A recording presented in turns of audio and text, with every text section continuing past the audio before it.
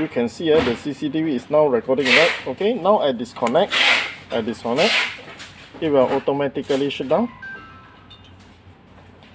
After shutdown, I plug in the power and then it power on.